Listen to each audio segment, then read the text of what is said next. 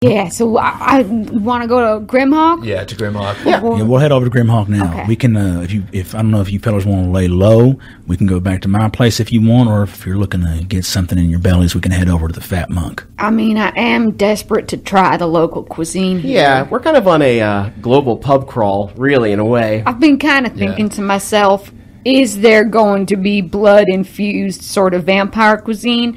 Possibly. And then if there is, who am I, citizen of the world, to turn it down? I might just inquire as to how the blood was. Anyways, this is just something I'm grappling with myself. Different cultures. I'm ready to eat some blood. They got sliders.